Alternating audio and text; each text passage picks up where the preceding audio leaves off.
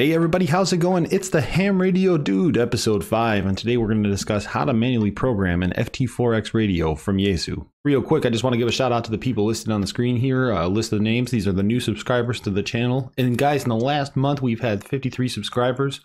It's a good start. We're almost to our 100 subscriber goal, where I'm going to give away that free Sherry device mentioned in episode 1. Again, thank you so much. I really appreciate the subs, and hopefully continuing on, we'll continue to grow and have a good time in this community. What I have here is the Yaesu FT4X. The Yaesu FT4X radio was made in China, and it was meant to compete with the Baofeng radios on a price point. I should mention it's only about the size of your hand, so that makes it a great opportunity for you to throw in your backpack and go. Now, however, when you get this radio, there is no programming cable. That makes it kind of a difficult thing to be able to program with a computer, unless you buy or make a cable. And if you're going to have it in your backpack as a Go Kit, you might not have a laptop in your Go Kit. So there's many reasons you would want to actually know how to program this radio via the front panel display. What you'll see on the screen is you'll see the radio itself, but to the left, you're going to see in the upper left-hand corner a frequency, which is the N9HEP repeater in Crystal Lake, Illinois, operating on 145.330. That's what we're going to program into this radio today. And the first step for programming your radio is to turn your radio on. Once your radio is on, you'll go through a menu here, but what you'll see is you'll see the letter A, the letter B, or memory. That's VFOA, your VFOB, or your memory. And to change it, all you got to do is go down to this VM button, VFO memory button, and you can go to B, and then you can go to C, or 1, which is memory, A, B, memory again. Okay, so for this purpose of the tutorial, let's just be on bank A, VFO bank A. The next thing we're going to want to do is actually type in the frequency that we're going to want to program. All right, now that we have the radio turned on and we're in slot A, VFO slot A, the first thing we're going to do is we're going to type in the frequency that we're wishing to program, 145.330. And I'll tell you, it's a little bit different upside down. Now that we're on 145.330, we haven't programmed anything yet. This is just in like a temporary memory bank or manual memory bank. So now that we had the radio turned on and we manually set the frequency, we need to hard set or program it actually into the radio. And what you're going to do is you're going to take your radio and flip it to the side where the push to talk button is, which is right here. And on this side, you'll see two other buttons. The bottom button with two lines, or looks like an equal sign, is you're going to hold that down for just a couple of seconds. And that's about 1,001, 1,002, somewhere around there. But what that does is it puts you into the Yaesu radio menu. And getting started, we're with option 1 here, which is APO. And what the APO does is it sets the transceiver to shut down if it's not in use for a certain time frame. All you'll have to do is, again, go to your side panel display, hit the function button, and once you hit it for once, you'll see that it's set to a certain time.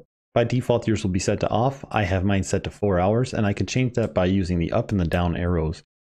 And then when I feel like I am in a setting that I like, so for example, I like my radio to shut off after 4 hours not being used, I could hit the side function button again, and it's set.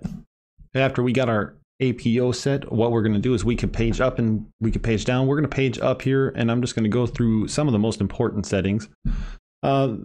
Step settings 2 and 3 have to do with arts operations, or if arts operations are enabled, that would give you the opportunity to be alerted when there is a radio within close proximity to you that also has the arts functions enabled. Again, anytime you want to change any of these settings, all you have to do is click on that function button on the side. And so, for example, on step 5 here, beep, I hit the function button and I have my beep set to off, but I could always change it by using the keypad arrows to go up and down. I'm going to leave it off for now and hit the function button one more time here.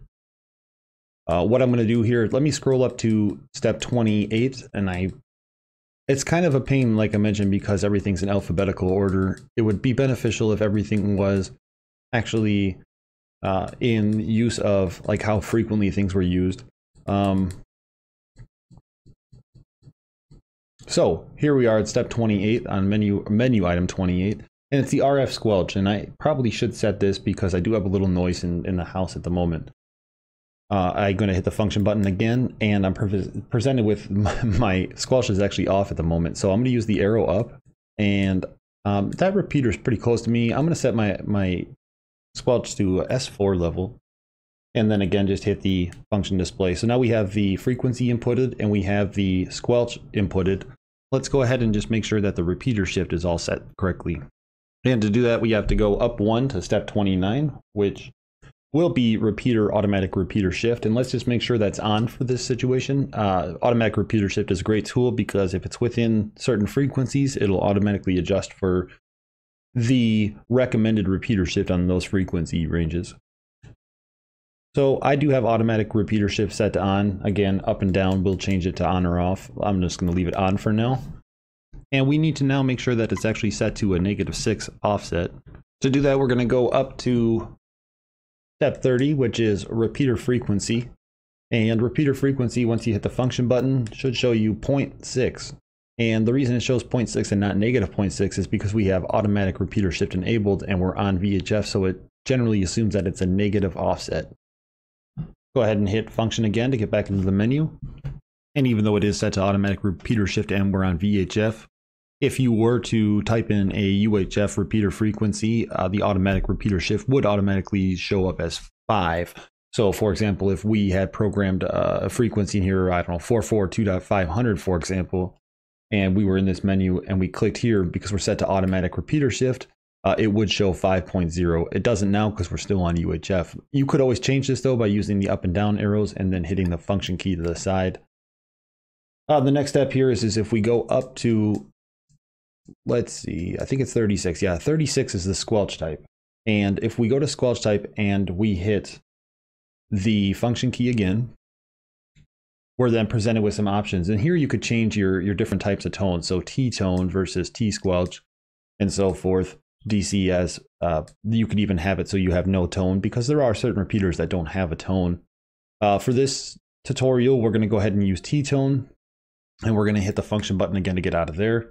And then we're going to go to the next step, which is going to be to go into step 38 and the TN frequency or the CTCSS, the actual tone that we're going to put into the radio so that we could actually transmit and receive correctly on the frequency. So I am in step 38 or menu item 38, TN freak. And if I just go ahead and again, I hit the menu or the function button, I'm presented with 107.2, but it says R.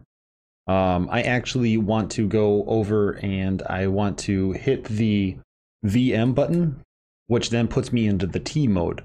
So now when I set it to 107.2, I'm in the correct mode. The transmit is the one producing the tone and not the receive. I can go ahead now and you could hit the receive too if you needed to. For the sake of this tutorial though, we are just putting in 107.2 into the transmit. And then we're going to hit the side function button again to save that. And now we're back into the menu. We go up a couple here. We have the TOT or the timeout timer. The timeout timer is nice because if you're talking too long on the radio, it'll actually time you out. And so I have mine set to 3 minutes, but you could set it up and down whatever way you want. I'm just going to leave it at 3 minutes for now. And back into the menu by hitting that function button again and going up. You could set your TX power. I do like to set my TX power to low for this repeater, and the reason I do that is because the repeater is so close, I don't need any more power than low power. But you could actually set your power to a different level in this menu item. We now have our TX power set, and I'm going to have you go ahead and hit the function button. Hold it down for about 2 seconds, and it's going to bring you back to the VFO mode. Now that we're in the VFO mode, we can confirm we're on a negative offset. We have a T code set, we're on low power, and we have a frequency. After confirming all that data is correct, what we want to do is actually physically set it into a memory bank. And in order to do that, we're going to hold down the VM button or the VFO memory button. And when we hold it down for just 2 seconds or so, we're going to get a screen that starts flashing. Now you might see something different than me. The reason is 20 is my first available memory bank. So the radio defaults to 20. You could always change which memory bank you want it on by going up and by going down. I'm going to leave it on 20 since that is available. I'm going to need to type in the repeater name, and that could be a little tricky. Let me allow myself to elaborate. For example, this 6 right here, so I want to type in N, so I'm going to hit 1, 2, 3 times. I'm going to hit 6, and it shows up an N. And that's not the hard part. The confusing part is you then have to hit the function button, just a quick tap, to go to the next There we go. To go to the next line of what you're typing in. So then the next thing is 9 and function. And then H, which is going to be 1, 2, 3. Hit the function again. Got to hit the E. So 1, 2, 3. And finally, we have to hit the P. And like I said, it's really difficult upside down. So I have N9HEP into the radio at this moment. Now that we have N9HEP inputted into the radio and we think we have all our settings correct, we're going to hold down the VM button one more time. And we now get this option for MEMIN. And in theory now, when we switch from VFO A to B and then to the memory channel, we should see N9HEP on here. And the best thing to do now to make sure everything is working is to transmit. This is W9FFF testing. And everything looks good. So that's it. There is to programming a Yaesu FT4X radio. I realize I could have done this video a lot quicker if I would have just went through all the settings and said, hey, here, this is what you do, this is what you do, this is what you do. But I kind of wanted to show you certain options in the radio and how to change them so you're more aware when you are in the field. It becomes a little less inconvenient for you. So with it, that's the video, guys. Thanks so much for liking, commenting, and subscribing, checking out this video, and I hope to continue to provide very good content for you. If there is anything you have suggestions on, let me know in the comments below. Thanks a lot, and 73.